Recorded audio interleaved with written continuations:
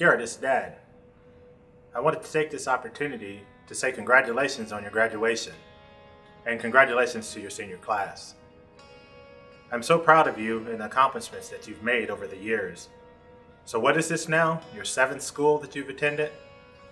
And over the time, I know that you made many friends, but we did drag you all over the country, attending school after school, and finally got you to where you could actually graduate.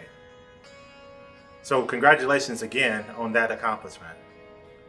So now you're off to Texas State University to start the next chapter in your life. So I wanted to tell you that I was proud to get that letter in the mail, and I was proud to say that, hey, once again, Garrett has done it.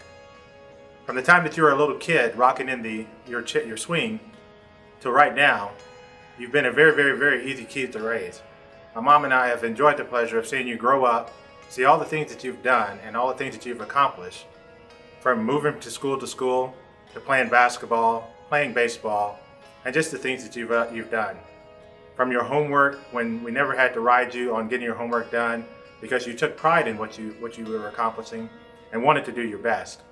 So I wanted to let you know that raising you as a kid has probably been one of the easier things that we've done in our life, and that we know that all that comes from you, your dedication, and the man that you've grown to be today.